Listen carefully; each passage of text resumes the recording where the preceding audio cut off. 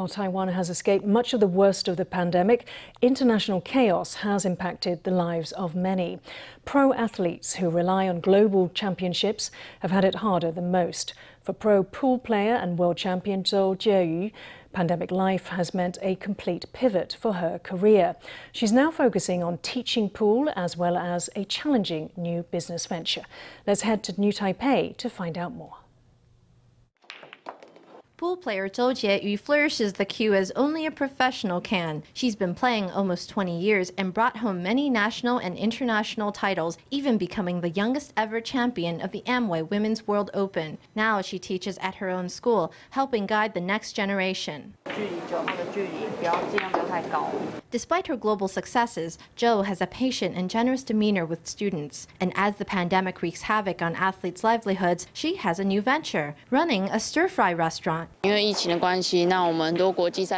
of the pandemic, many international tournaments have been suspended, which means, apart from my teaching, I don't have tournaments to attend. I previously had researched with my friends this idea of opening a restaurant. The pandemic cut Chou's income by 2/3 overnight, but she stayed positive, investing 1.5 million NT in a joint restaurant venture in New Taipei's Luzhou district, spread out over 2 floors and 35 pings. The second floor is a pool hall of 8 years standing. Business is busy for Chou, but she keeps playing. After all, who doesn't want to try their hand beside a champion? 味道都比别家的不一样，价位也是很亲民。电视上看过周杰伦打球，然后知道周杰伦开这间店之后，就来吃看看。白天的话，基本上都是一些。In the daytime, we get mostly office workers and business lunches. In the evening and at weekends, we do some little family-style stir-fry dishes. It's my first time running a restaurant. There are lots of things I didn't understand, but I'm slowly trying things out. Chou takes an interest in every aspect of the restaurant, right down to keeping the shop signs sparkling.